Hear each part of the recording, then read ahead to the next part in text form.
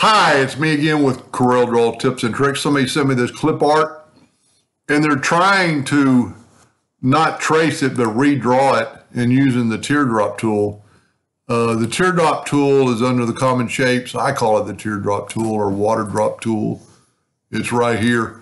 It's not consistent with this shape.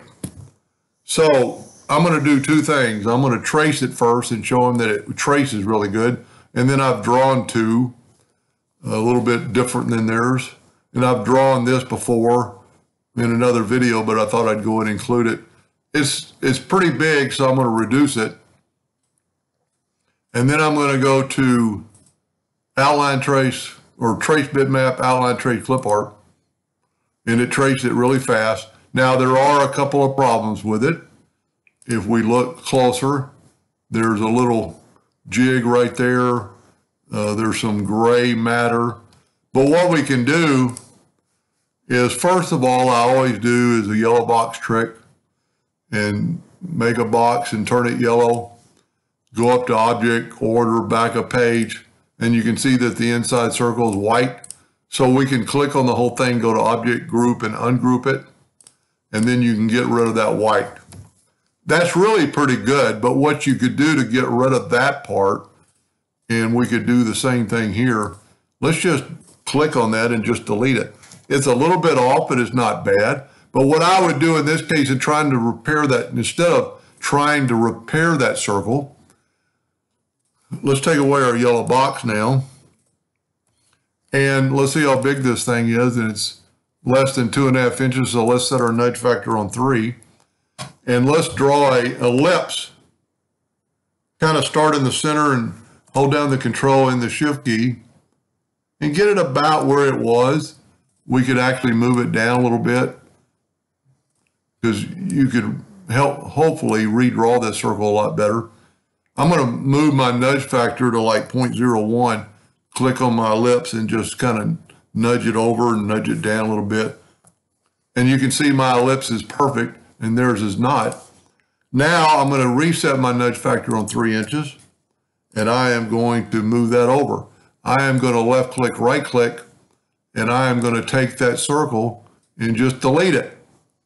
Now we can take that shape and put it back, use the Smart Fill tool on black, and there you have a pretty good circle. Now, it's not perfect here, but I thought I'd just kind of show you if it doesn't have to be exactly like that, you could redraw it.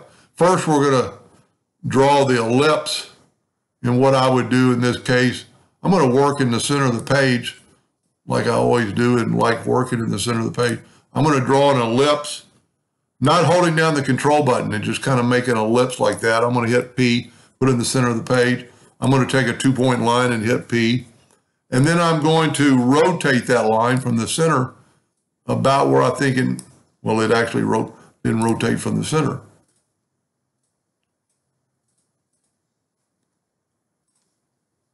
Click on the center and rotate it. There we go.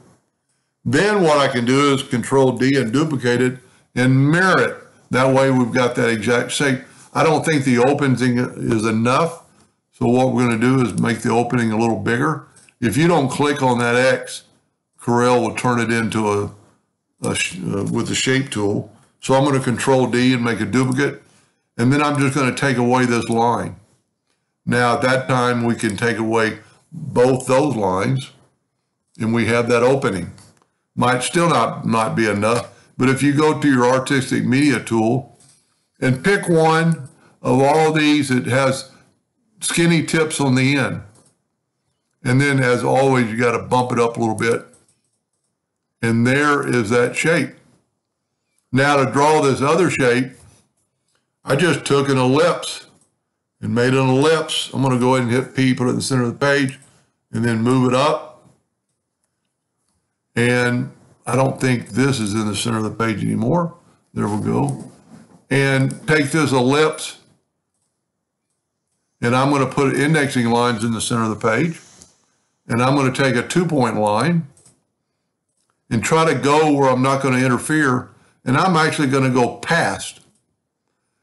Now, to get it to start on the same spot, I'm going to hit the plus key on the keyboard and mirror it.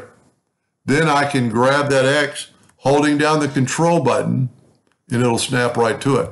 Now you can see that I have intersecting lines there, so it's right in the middle. I'm going to go ahead and, well, before I delete this ellipse, I'm going to put the other ellipse in there. And I'm going to hit P, and then I'm going to move it. I'm not paying too much attention to the size of it. And then we're going to take the virtual segment delete key and delete these lines. You don't have to delete these lines, but you can. And then take the Smart Fill tool, set on black, and there you have that shape. Now, like I said, my ellipse is not perfect. I'm going to stretch it out a little bit and hit P. Still not perfect. But one thing that's kind of good and bad about the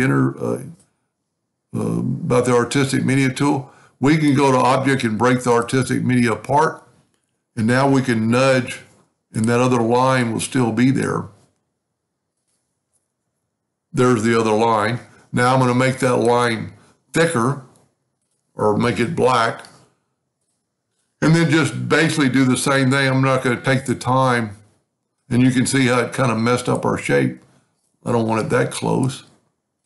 And then just delete. And of course, I'm not being perfect with that. And at this time, you can delete these other lines.